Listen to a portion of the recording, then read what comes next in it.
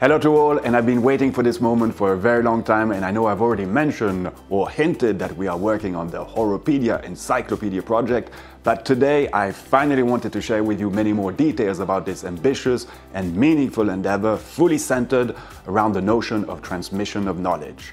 There is a lot at stake, and basically we want to document all the watchmaking know-how for current and future generations, and to do so with a totally neutral and independent approach, and we want HOROPEDIA to be a federating project for the better of the entire watchmaking ecosystem. Okay, so let's come back to the inception of HOROPEDIA.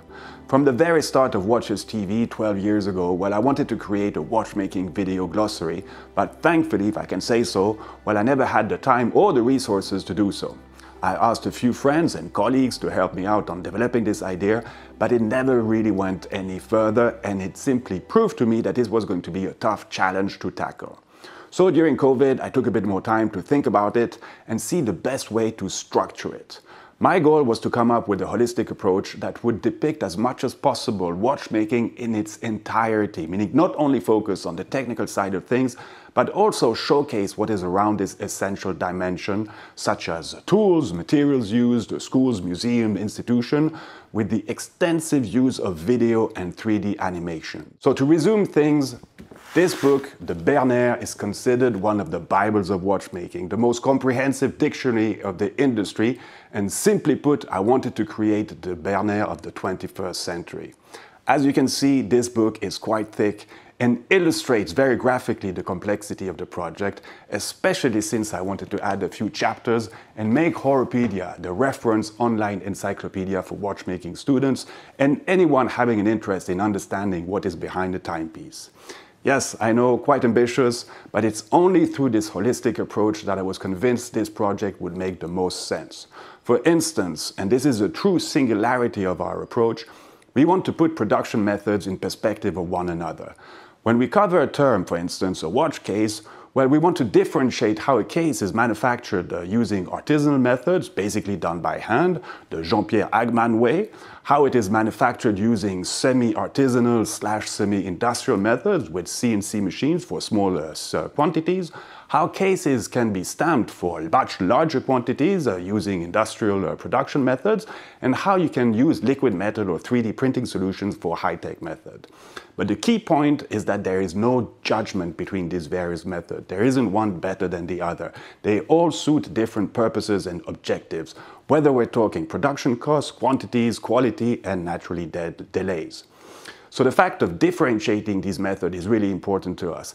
We want to showcase this for every single component. So yes, you can quite easily picture by yourself the immense task that is ahead of us.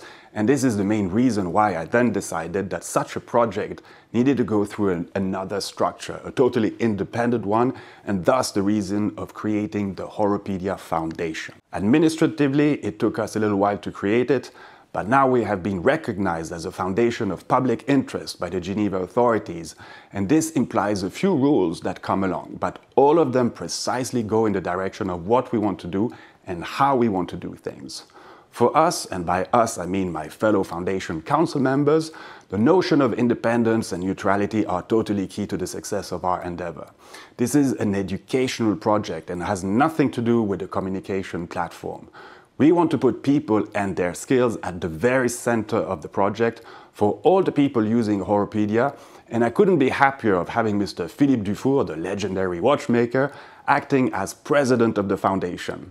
Alongside him, there is also Dr. Helmut Krott, a very savvy and respected watch specialist with a huge culture regarding watchmaking history, and Mr. André Collard, a man who used to co-own and run a very renowned supplier of the industry, Stern Création, the famous dial maker, and a man who co-created the EPHG trade fair in the early 2000s, showcasing all the various suppliers of the industry. And then, well, there is me. But then we will have a horological and cultural committee whose role is to validate everything that is published on HOROPEDIA's website. We will share in a second stage the various international members of this committee, but the list is quite impressive and we will only have people that will share the strong ethics of the foundation. Again, independence, transparency and neutrality are pivotal. C'est notre devoir, les gens de mon âge, entre autres, de de participer à une opération comme celle-ci de façon à transmettre notre savoir. Parce que notre savoir dans le milieu horloger, c'est nos seules valeurs, j'entends. Les valeurs ne sont plus dans la technique, puisque tout le monde a la même technique. Hein, que vous ayez en Chine ou au Japon, les machines sont les mêmes. Donc, on doit arriver à faire des produits qui ont qu'on appelle des valeurs ajoutées. Et souvent, c'est des tours de main, c'est peut-être des secrets, des choses comme ça. Et on se doit de les transmettre. Comme je dis souvent, les cimetières sont pleins de secrets et il faut que ça s'arrête. So now the big question is how we finance this. Well, we count on donations, and everyone can naturally make a donation, whether individuals, institutions, or companies. And this can be done through our website, horopedia.org. And here's a flash code bringing you directly to this option, or you can do a bank transfer. Being a foundation of public interest, you will get a receipt, and this can be used as a tax deduction depending on your country's law regarding this. In the future, we will most certainly expand our financing options, and for all the videos that will be shared, we will make two versions. A short one that will always be free, and a longer one where we go much deeper in the various processes, and these will be available through a subscription fee, but this will be introduced on a later stage. So the goal is to think of the long-term economical sustainability of the foundation, because we really want Horopedia to be a reference for decades to come. We know that there will always be new things to be added, and by definition, it can be considered as a constant work in progress. So rich and inventive is this watchmaking industry that we love. But this also implies that published video will get updates based on what we will be able to film. So not only we will keep a memory of things existing, but we will continuously improve our content for educational purposes. Coming back to how the encyclopedia is structured, we have chapters and sub-chapters.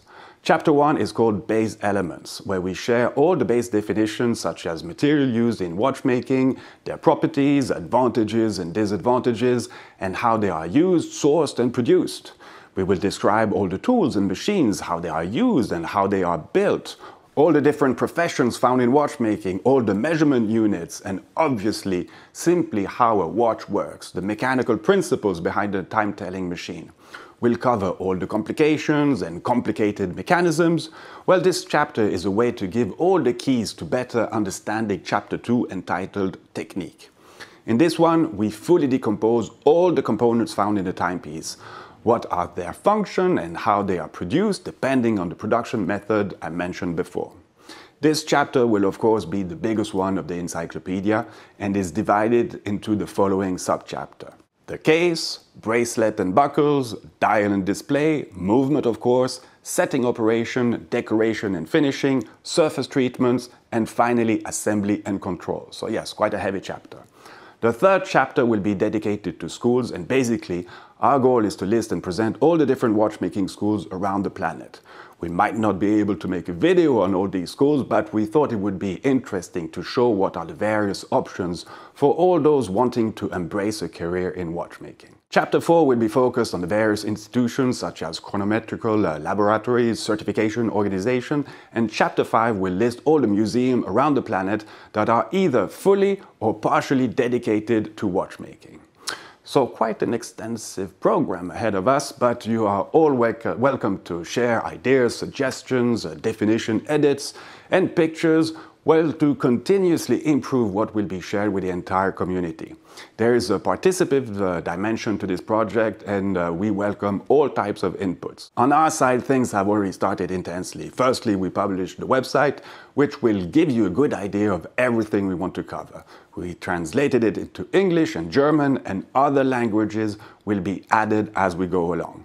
We started filming, and you will find the very first video on the website showcasing our approach. And to start up with, well, you will find a video on angling and beveling techniques, how watchmaking tweezers are produced, how an escapement wheel is manufactured using artisanal method, and also a video about the Geneva watchmaking school.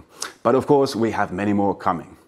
Regarding the website, well, we want to make it as smart and ergonomic as possible, meaning that we will cross-reference all the various pages and information available, have as many links that will ease your usage, and create a navigation logic that will help you have a simple access to any question that may arise. This work is currently ongoing, but we know where we're going. Well, now I hope you all have the necessary elements to understand better what the Horopedia Foundation is all about, and we naturally really count on people, companies and institutions to make it possible, either by helping us finance such a project, but also by opening their doors to help us document all this fantastic watchmaking know-how. I know, and I've already heard that some might want to keep their little secrets, but I always use the following image to counter this. Regarding a recipe, a top 3-star Michelin chef can give you all the ingredients he uses to the very gram, the cooking times to the seconds. But try to make it yourself and it will never look or taste the same, generally far from it. What I mean by this is that it's really the chef's very own talent, his experience, his hands that will make the difference. And it's the same with watchmaking. Sharing the recipe doesn't mean that you'll be able to mimic it, but at least you will understand better how it's done, and maybe one day, with a lot of practice, well, you might get not too far off, maybe. So yes, please open your doors and let's make this a great collective effort for the future of our beloved industry. Imagine students looking at this video in 50 or 100 years to see how things have been done. Imagine how today we would totally love to see how things were performed in Abraham Louis Breguet's workshop. Well, this is the legacy Horopedia wants to leave. And lastly, I just wanted to add that the foundation has 2 goals in its statutes. The first one is obviously the notion of transmission of knowledge, and this will use all the foundation's resources for the next few years. But once we will have reached a certain level of published content, we will open up the mission of the foundation, as we want to be able to create opportunities. And by this, I mean that if we have enough resources available, well, we want to give, for instance, scholarships for watchmaking students, be able to help purchase machines for schools, pay for the restoration of a tower clock. Well, anything that is related to preserving watchmaking culture at large, and a special committee will be responsible for this, but as said, this will only happen a bit down the road. Already enough to do in the short and mid-term on our shoulders. But, just wanted to be explicit on the goals of Horopedia. So to conclude this video, and on a personal level, I must say that I am extremely happy and motivated to have started this project, kind of a life project, and a way to give back to the community all the amazing experiences, fantastic encounters I have enjoyed in the past 12 years, but also having witnessed what is at stake with the loss of know-how, and I clearly feel that this absolutely needed to be addressed. So now, and more than ever, viva watchmaking! But just to be clear, Horopedia and Watches TV are 2 separate things. We'll keep you posted on Watches TV on how things are advancing with Horopedia, but that's it. So thanks a lot for watching, and I wish you all the very best, and long live Horopedia. See you real soon, and if you want to make a donation, well, you know how to do that. Link below. Thanks a lot. See you soon.